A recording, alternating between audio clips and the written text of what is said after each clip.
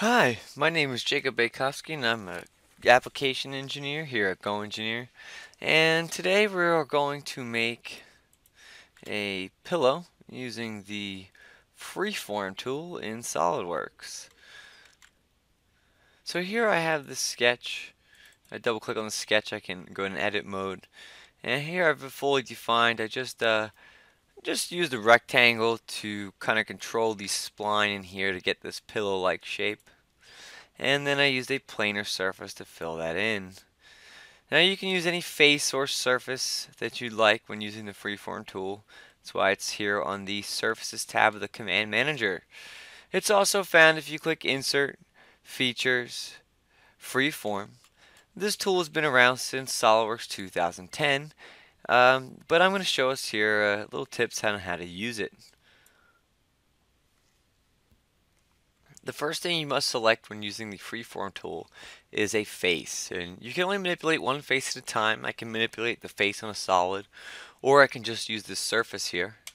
So I'm going to click on this face I want to manipulate, and right away you'll notice that there's a mesh, a guide mesh here. Right now this mesh is set to natural, excuse me, but if I select user defined, it'll flag me and say you'll lose all modifications to the freeform. That's fine, I haven't made any changes. And I'll view normal here, so we can see that if I adjust this handle, I can then change the angle that mesh is previewed on there.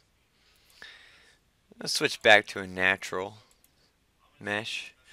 And I can change the mesh density there at the bottom under this display group box.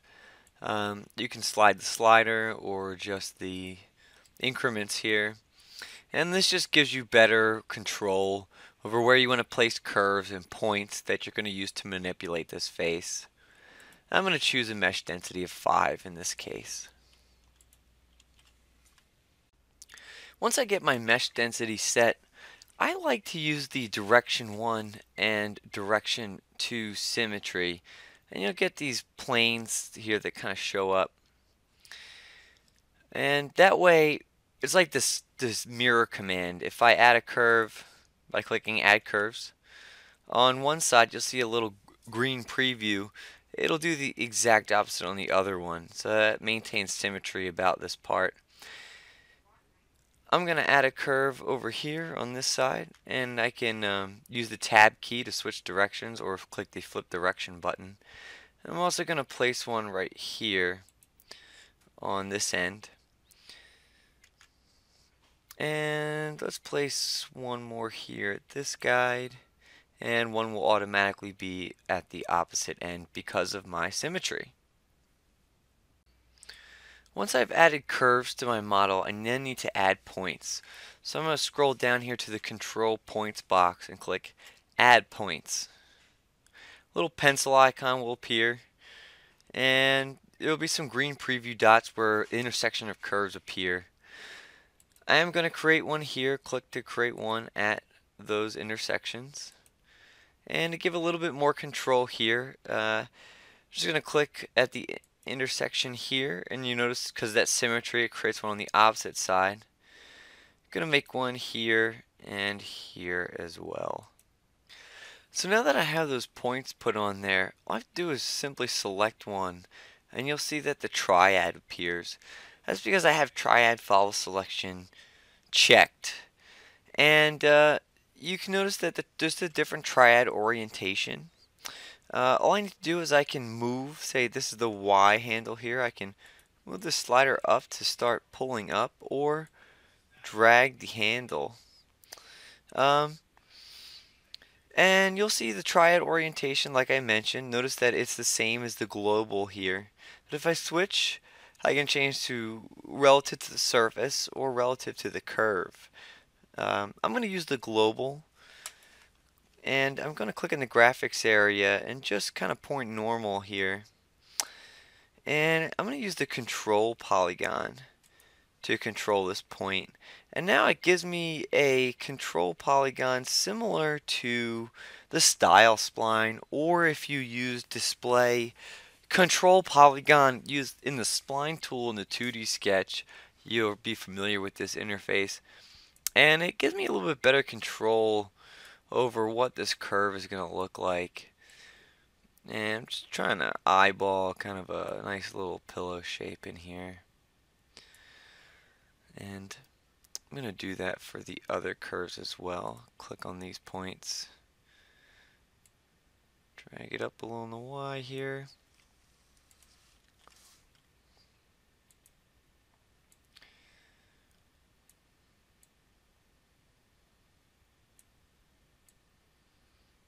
Again, I personally recommend the control polygon. I think it's pretty nice for getting a little bit more control, and you'll see so if I move one side, it moves the other because of that directional symmetry that I've put in there.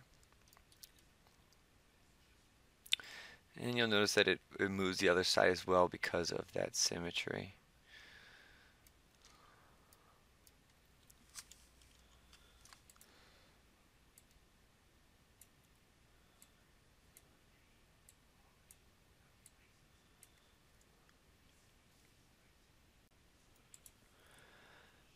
Now, let's take a look at some of the other features here under display. I can change the transparency of the face over here. I can also check the zebra stripes to look at the curvature, the face curvature on this, as well as curvature combs, which personally, I prefer the curvature combs because it allows me to see the upwards and downward inflection. I can change the scale of these, and I can change the density, make them thicker or with less bars. You can see where the inflection changes direction. That's what I like about it. Another thing to notice as well, I can change the direction as well, but I care about these curves the most right now. Another thing to take note of is this continuity. A contact continuity just maintains a contact along the original boundary. If I change it to, say, a tangent contact, that actually looks a lot better in this case. And what that does is, say I have an angle on the face next to it that's 10 degrees, it's going to maintain that 10 degrees throughout when the edge turns into the next face there. Same thing with curvature. Curvature, if I have a certain, say I have the face adjacent, there's an adjacent face here, it will maintain the same face curvature, radius of curvature of that face to the next conjoining face there. And movable tangent. Movable means that the original boundary you can move, but the tangency is not maintained. Versus movable tangent, you can keep the tangency there, but I'm able to manipulate a curve on this border here. So I like this. I like tangent or movable tangent. For this, it kind of looks a lot better there. It kind of flows in a little bit better. And if I look at my curvature combs in that direction, I think they look a little bit better as well.